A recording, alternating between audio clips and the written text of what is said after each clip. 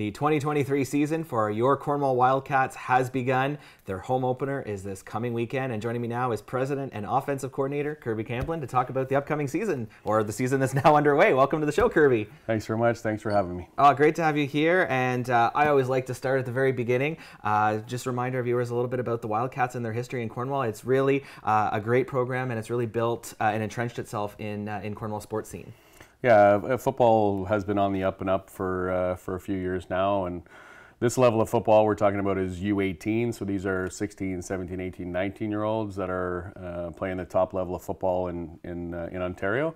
So we started down this path in 2010, and we've been playing ever since, and the program has grown and grown, and we look forward to the 2023 season. All right, so let's talk about the season, a little bit about this year's team, and it all starts, of course, with yourself as president, but talk to me about the coaching staff, first of all, including second-year head coach Alex Labonte.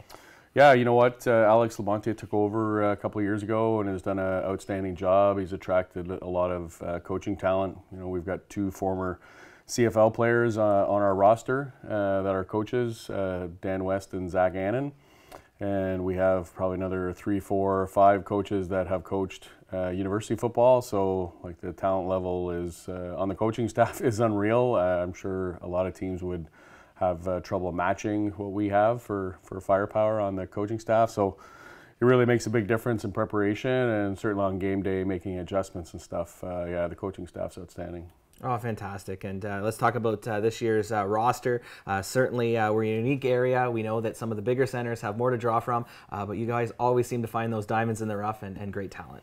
Yeah, I think important in a smaller community to always get the best athletes and the best football players that are available. So I think, you know, we do a really good job of recruiting in Cornwall and SD&G. The difference the last couple of years has been the elimination of territories in football, so people can go wherever. So we actually have probably 10 to 15 players that come from outside our community. So we have kids from Ottawa, we have kids from Brockville that are coming here and wanting to play football, which is, if you coach a sport in our community, it's unusual for athletes from outside our community to come here. Football is no different, so you know many of our starters and top players are from outside our community. Absolutely, and I think that's a testament to the program that you've built, and certainly the last couple of seasons have been some of the most successful, I believe. So talk to me a little bit about your hopes for this coming season.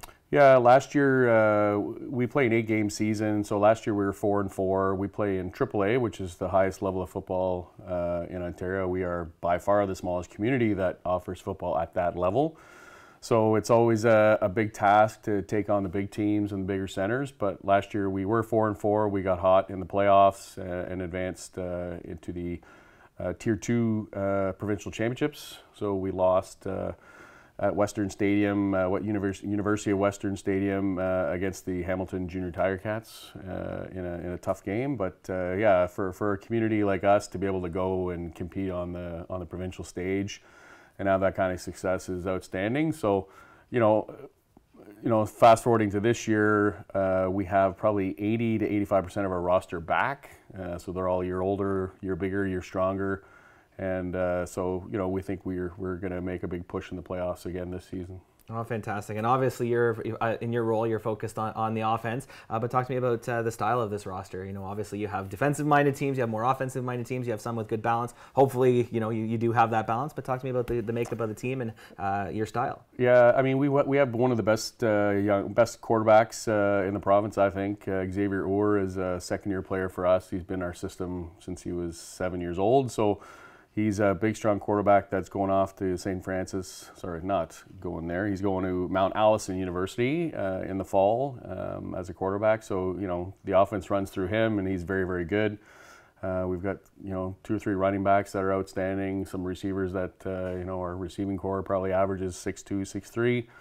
So they're a big bunch of dudes. And the defense, we've got several guys on there that are going off to university, and the defense is run by Phil Roberts, who has, you know, 25, 30 years of coaching experience in university. So pretty well-rounded team. Fantastic. And so the home opener is this coming Saturday.